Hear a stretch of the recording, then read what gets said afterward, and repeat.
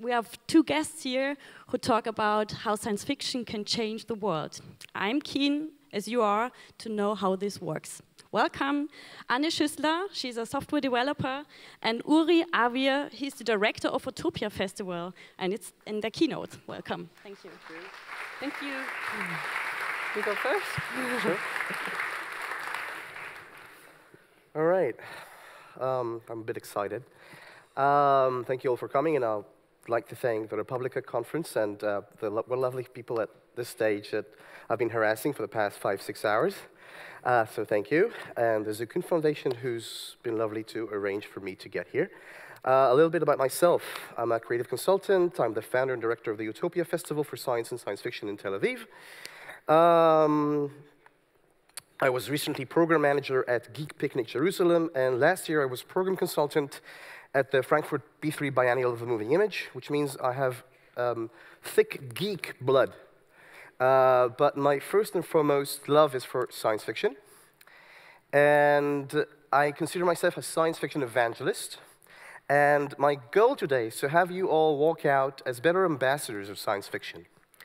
And I'd like to start with philosopher Slavoj Žižek. This is him speaking at the OWS, at the Occupy Wall Street. It's a Cody Park, and back in 2011. And he told a joke to the protesters that I'd like to repeat. I should say I heard it first from Adam Cooperman, another lovely utopian speaker who will be speaking tomorrow, so I encourage you to visit his talk as well. Back to Slavoj Žižek. So, the joke. And so it goes. It's an old joke from communist times. A guy is sent from East Germany to work in Siberia, and he wants to keep in touch with his friends, and he's going to send them letters, but he knows that he's going to go through censorship. So he tells his friends, let's establish a code. If I write you a letter, and the letter is in blue ink, it means it is true. If I write the letter in red ink, it is false. After a month, his friends receive his first letter, and it is all blue ink. What he says is, everything here is wonderful. Stores are full of good food, movie theaters are filled to the brim, and they show great films from the West. Apartments are large and luxurious.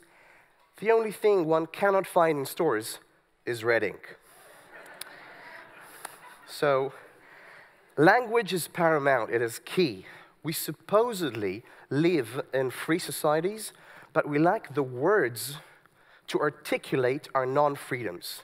The language used by those who would sustain the status quo, the powers that be, mostly that of capitalism and recently the war on terror, misuses and distorts meanings of words we use to describe our society. Words like democracy, information, terror, and freedom itself. And we desperately need red ink to voice ourselves. Now, science fiction. It's a highly creative storytelling art form. It's a source for unbound inspiration for tech entrepreneurs, for scientists, for designers. It's a wonderful platform to engage kids with STEM education and the general public with science and technology. But all these lovely attributes of science fiction I'm going to put aside and suggest to you science fiction as our red ink. Now, science fiction creatives have a much harder task than their colleagues of realistic fiction, and we're going to do another talk about the paradox of realistic fiction at a different time. Their stories don't take place in Tel Aviv of the 1980s, or Berlin in the 1950s, or New York in the 1920s. There are no ready-made blueprints for science fiction. They need to imagine, to design an entire new world. It can be a future, it can be an alternative present, an alternative past, or a completely new world. And they need to design its physics and ecology, its history and economy, its technology, its pop culture, its language, and its slang. And then, on top of that, they need to create compelling characters that will lure us into the story they want to tell us. Now, world or scenario building, the what-if question, and I hope Randall is okay with me promoting his book, is the basic framework of of speculative and fantastic creativity. And it enables science fiction creatives to ask basic questions about the structure of reality and society. It is the goal for many of them, indeed, to debate those structures, be it the nation-state, the military, the corporation, the city, the family, religion, citizenship, democracy, police, justice, money, age, gender, sexual orientation, privacy, identity, mortality. All and many more have come under the inspection of science fiction creatives. Now, my counterpart for this talk, Anna, will go in depth with a few examples, and I'll try and quickly cover a future past capitalism, anonymity, child soldiers, crime, refugees, and space. Time me, it'll be fine. 10 minutes. So let's start with a future past capitalism. The first two science fiction examples were not chosen by me. I'm glad to say they were chosen by Yanis Varoufakis, and I chose him. Over the past year, I became very attentive to what he has to say, the former Greek finance minister. And his recent TED Talk, and in his recent TED Talk, he imagines a world beyond capitalism as we know it. And he refers to that world with two diametrically opposing scenarios, describing them, and I quote, as a Star Trek-like utopian society where machines serve the humans and the humans expend their energies exploring the universe. And opposing that utopian scenario is a surveillance-mad hyper-autocracy, a Matrix-like dystopia.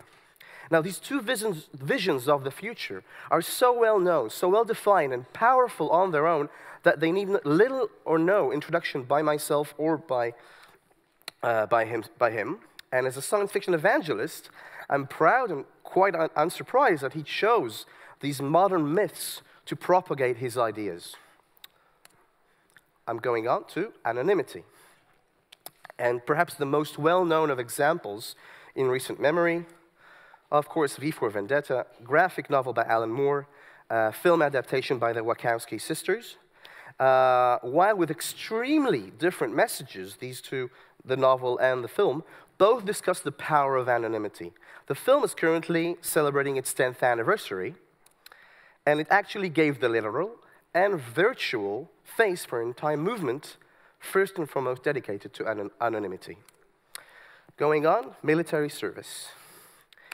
The 1985 Orson Scott Card novel, Ender's Game, with a 2013 adaptation to the film by Gavin Hood, was prescient in many ways. The power of the video game is there, online debates and the blogosphere are brilliant ideas presented in the novel, but one of the major topics it evokes is military conscription and child soldiers, presenting a world where genetic and psychological tests determine if from childhood you'll be drafted into the army. Most wars were, and still are, fought by teenagers and young adults, as well as, sadly, children, still children. And we should also remember that childhood itself is a social construct that only recently came into prominence. Ender's Game suggests an existential threat to all of humanity, a defensive war, a war to end all wars. But isn't that always the case? Our next topic is crime. And let's recall the 2004 Steven Spielberg film, Minority Report, starring Tom Cruise, based on the Philip K. Dick story. The production has done a marvelous job working with scientists and engineers to imagine a tech-plausible future for the year 2053. Now, ubiquitous personalized commercials and touchscreens have arrived much earlier than expected. Autonomous cars will soon be with us, but the truly interesting idea explored in the book and in the film is that of pre-crime. What if one could stop and arrest people a few seconds prior to them committing the crime? Now, the ability to do that in the story is fantastical, but the idea is now explored by law enforcement agencies from the US to China and by anti-terrorism and intelligence units everywhere, utilizing big data analysis to look for patterns and calculate whether a community, a group of people, or an individual have a chance of committing a crime or a terrorist act. It would definitely cut lines at airports, at major sports events, It will increase profits. But what would it do to the average non-white person, or the ex-convict, or any member of a marginalized group? So, and what does one say when confronted with the fact that these methods will save lives and stop terror attacks? Once again, the need for red ink. I would be remiss if I would not speak about mass migration and the refugee situation with two magnificent examples. The first would be District 9. The 2009 film by South African Neil Blomkamp takes the alien invasion story and turns it on its axis, telling a story not about attackers or infiltrators, but about helpless refugees. The marketing campaign that preceded the film contributed immensely, as you can see, to the film's conversation about segregation and racism. And remember, the director is South African. The second film I want to explore with you is a work of art. It's Children of Men by Alfonso Cuarón, 2006, a masterpiece of cinema and science fiction, and it asks a very simple yet very profound what-if question. What if all over the world, women stopped having children, stopped having babies at all? With that single question, Cuarón takes us on a journey into a bleak future devoid of laughter, devoid of naivete, and with no hope for the future. And it's no surprise that the most powerful scenes depicting massive migration and refugee crisis from recent cinematic memory are from that film. It's an image from that film, obviously. Now, a little bit about space, because I've been very bleak. So apart from the Star Trek Utopia, most of these visions are dark and pessimistic, and there's a reason for that. We're all interested in what can go wrong. We're all interested in critiquing how things are today, and not big on positive visions for the future, and so is our science fiction. Not to say that science fiction is storytelling, so it requires conflict. And thus utopias will appear more in philosophical essays than they would in science fiction narratives. But for a recent times, somewhat positive outlook towards the future and of the human spirit, I should definitely mention Interstellar, a sober and inspiring, I felt, return to space travel post our disappointments from the visions of the 20th century's science fiction space escapades and the NASA missions. Whether we like it or not, our future in the long run is in space. The cinematic return to the stars, Gravity in 2013, Interstellar 2014, Matt Damon, The Martian 2015, corresponds with new space initiatives of recent years. Whether it's Elon Musk's SpaceX mission to colonize Mars, the Google Lunar X Prize returns us to the moon, and the newly established Breakthrough Starshot mission led by Stephen Hawking aimed to reach Alpha Centauri with unmanned, as yet unmanned, unfortunately, spaceships in less than 40 years' time. To start summing up and setting up Anna, science fiction is a laboratory for big visionary ideas, a place celebrating the possible, but even more so, the impossible, the grotesque, the taboo, the ludicrous. The what-if question may seem naive, but it is highly subversive. It is the possibility for possibilities, the radical notion that things actually can be different. The only way to discover the limits of the possible is to go beyond them into the impossible. That's Arthur C. Clarke, and that's the heart of science fiction, a voyage of exploration, a challenge of our conceptions. Science fiction creatives are explorers. Every step they take into the unknown expands our imagination and our language. Be it Big Brother, cyberspace, virtual reality, the computer virus, the technological singularity, the robot, Newspeak, Hive Mind, pre-crime, the Matrix, and I could go on and barrage you with so many other examples. They enable us conversations that we were not able prior. They are the purveyors of our red ink, which we so desperately need. I'll end with a quote from Bruce Sterling. If poets are the unacknowledged legislatures of the world, science fiction writers are its court jesters. We are wise fools who can leap, caper, utter prophecies, and scratch ourselves in public. We can play with big ideas because the garish motley of our pulp origins make us seem harmless. Very few feel obliged to take us seriously at our ideas, permeate the culture, bubbling along invisibly like background radiation. That's me.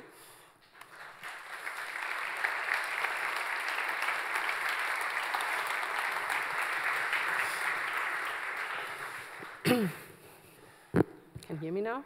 Great. All right. Yes, thank you very much. Uri and I were kind of, how do you say? We didn't know each other before. We just had a very similar topic, so that's going to be interesting. I'm coming from it from a more personal angle a little bit. That's what we decided, and from a more literature angle. And I decided to call this "Why Science Fiction is Good for Us." When I told my husband what I was my thesis that I was going to present today, he said, well, that's interesting. Do you think you can bring that across? He is very critical. He doesn't let me get away with things that I just say and say, okay, I think that's that and that. I'd like to start with saying something about me and science fiction and fantasy. For me, it's both. I like both science fiction and fantasy. I'd like to focus a little bit on science fiction, but I think most of it is true for both genres. I'm a big reader. I started reading before I got into preschool for some reason. And it was only at the age of about, I don't know, 23, 25 or something that I realized, oh, I think I like science fiction and fantasy because those are the books that I like most. It wasn't like I thought that I was a geek. I just suddenly realized that, oh, this is the genre I like. I didn't pick these books on purpose. And that's how I got into all of this. I'm now reading books with an online book club online, and it's a lot of fun to compare all of our ideas about science fiction and fantasy, and it's still my favorite genres, but I read books from all over the place, so it's not just that. And I know there are a lot of prejudices against science fiction and fantasy. It's a lot about, is it escapism, and it's all just entertainment and made-up worlds. It doesn't have anything to do with the real world. So, and I don't think that's true. They are made-up worlds, but they have to tell us so much about other worlds that we live in and the society we live in. They kind of give us so many ideas about how to change things and how to make the world better, and that's what that's what I'm going to tell you all about today. How do I do this? Yes. This is a quote. Reality is already there. Why should I picture it? It's from an interview from a very famous German fantasy writer, and you're going to have to stay until the end, and then I'll tell you who it is. That's how I'm going to keep you here. And I think it's a very good quote. It's the exact opposite of what a lot of people say. It's, why do you read about made-up worlds? And he said, so it's a he, so you know that already. He said, well, it's already there. Why should I picture it? I'm going to make up new stuff and not write about the things that are already there. And when I prepared for this talk, like I said, I'm in an online forum, an online book club, and I asked around. I said, well, do you have any examples? Do you have any examples of books that meant a lot to you, that taught you? Do you have any examples of moments when you suddenly realized, oh, this story gives me so much more than just the story. It gives me an idea about something in the world today. And this, I think it's a long quote. I'm sorry, I know you're not supposed to do this. But here's someone who actually made a lot of remarks about David Brin. I'm not sure if you know this. I read Existence because my boss told me it's a great work. I usually have bosses who read science fiction and fantasy and make me read their favorite books. That's how I had to read six books of George R.R. Martin, because my boss wanted someone to talk with him about that. And Existence really is a great book. It has so many ideas, and he said it's a wide-ranging. It takes a look at internet, at journalism, at social media. It looks at climate change, at genetic engineering. There are so many topics, and David Brin invents worlds that are not dystopias. They're kind of like utopias even, but of course there's things wrong with them because there has to be some kind of conflict, otherwise the story doesn't work. And I actually try to focus on two parts that I think are important today. One is surveillance. That's the Plaza de, I don't speak Spanish, the Plaza de George Orwell in Barcelona, and yes, I think you get the irony. of this sign. And I get, when I look at today, I get why a lot of people don't understand why it's very important to question the little changes, to ask why do we have to have cameras everywhere? Why do we have to have surveillance everywhere? Because it's so easy to say, well, I'm not doing anything wrong. It doesn't hurt me. I want security. And I get that. I really get how a lot of people don't realize that all these little changes takes freedom from us, because they're just little. There's just one camera. It doesn't hurt me. I don't have to go there. I'm not robbing anyone. I'm not killing anyone. So why should I be worried about this camera?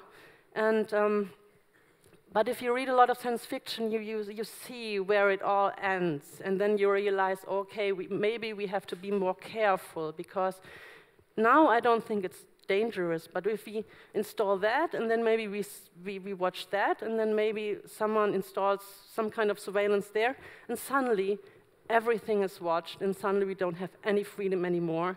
There are a lot of young adult fiction nowadays. They're really always dealing with dystopia, and I'm kind of a young adult fan. I like reading these books, and a lot of them deal with exactly these topics of losing your freedom because everything is watched, and you just can't be yourself, and you can't do anything that's remotely different from anyone else.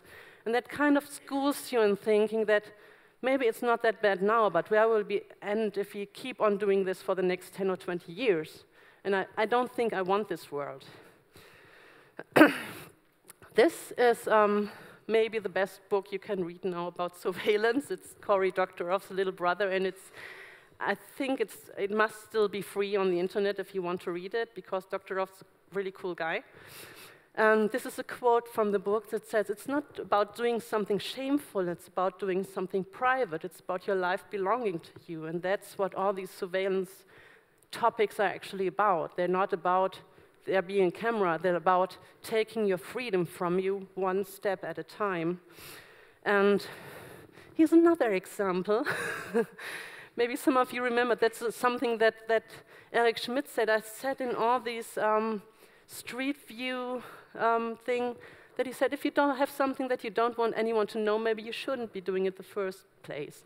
And I think that's a very wrong thing to say. And I think he retracted it a little bit afterward, or at least said there, well, it's not actually what I meant, but maybe it was what he meant. And I think it's important to realize the very difference, that of course it's not about me doing something wrong, it's about I don't want to be watched with all of the things I do, even if they're not wrong. They're private, they're mine. Nobody has to know about them. This is another great book, I think. It plays in the near future. I'm not sure. Has anybody read that? Just a few. You really should. Although I've heard different opinions, I really liked it. It plays in the near future, and they have those little, they're called apparatus. And what's special about this world, it plays in New York. It's a love story, basically. But everybody knows about the other person's credit score, and also, I'm not sure if that's a word we use, but actually about their fuckability. So they have scores about that. And so if you're someone who's not really cool, who's not really rich, you have a problem in this world, because everybody knows that. And that was a book that really played to me, because all of the things you notice there, they are already here.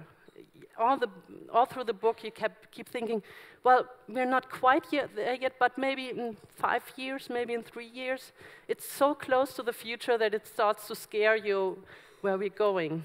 And there was recently an app, I don't remember the name, but it was about rating your friends or rating people, so not just your job or something, but it was really about rating people. And I think there was a lot of backlash, and they started, okay, maybe that was not a good idea, so that everybody could rate anybody else and say, well, he's a jerk, and then put it on the internet for everyone to see. And that kind of, I think that project kind of got shut down, but when I tried to find out what it was, I stumbled upon this, and this actually seems to be a thing. It's an app where women can rate men for dating, and as a woman, I mean, I think that's maybe kind of great, but I'm not sure if the general idea is a good one. But we'll see how that plays out. Preparing for that talk, and I'm going to move to another topic now, I was really, really glad when in a podcast I heard a fantasy writer talk about why he writes fantasy and not real books. And that's what he said. The question, what is evil, gets clearer. I translated it from German, so I hope that's all of this gets across. When we don't talk about terrorism, old age poverty, or racism directly, but shift it to a world where all of this can be felt, but you can't put your finger on it and say, I know this, I read about this in the newspaper, I understand this. And then it's exactly this alienation that helps us understand what it's really about. And I think that, when I heard this, I thought, okay, I just have this quote, and that's my talk summed up in one quote from another person. That's great. And I actually, how many minutes do I have left? 4 minutes, okay. I read this book. This is not a fantasy book, it's not a science fiction book, it's a German book about refugees. It was nominated for the German Book Prize. It's a great book, but I had a problem with it because I noticed that I was comparing it to my life.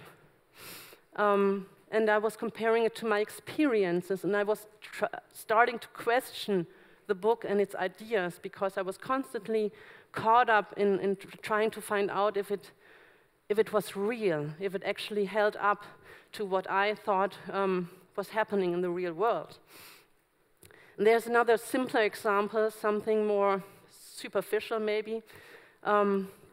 It's when you see sitcoms, or this is apparently Carrie Bradshaw's apartment, and you know the prices of apartments in New York, and you say, how can they afford that? And it takes you out of the story because you think, this is unrealistic. This is maybe great for the series, but it just, once you try to compare it to how real life is, you notice all the little things that don't add up. And that's a problem with books and series that play in the real world, because you have the real world right there and you can compare. And this is me. This is more awkward for me than for you now.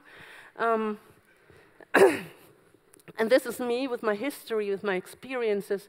I don't think knowledge is the right word. It's stuff I know. I'm not a professor. And my prejudices, of course, everyone has prejudices. And all these things add to what I can take from a story, because I'm constantly comparing it to my history. I have my knowledge. I have my history, my prejudices. And this is a book by N.K. Jemisin. It's very great. It's just recently, I think it was published in 2015 or 2016 even. And there are people called orogenes there. And orogeny is some kind of, you can sense the earth and the falls and the shifts. And there's a derogatory term for it, and it's called rogga. And maybe when you call it rogga, there's some kind of, you notice there's something there. And this is also from my online forum. And it's Joanna who said that the term rogga means inhuman and not like us and not lesser. She said, I'm white. Oh, that's not good. I'm never going to completely get it. But I like to think that this book helped me get it a little better. And that's a good example of why fiction has value besides just escapement and entertainment. It can also promote empathy. And that's what I think it's all about. It's about empathy. It's about understanding something, and sometimes this works better if you're going to take something completely out of your own context, if you give yourself nothing to hold on to, but just a completely new world, and then you have to make up your mind about all these things and get an idea what it's really about. We have this quote again. It's Walter Mörs. He said this in an interview in 2001 with the German newspaper Die Zeit, and this is one of my favorite quotes of all times. So thank you, that was it. And I think we don't have any time for questions. Thank you.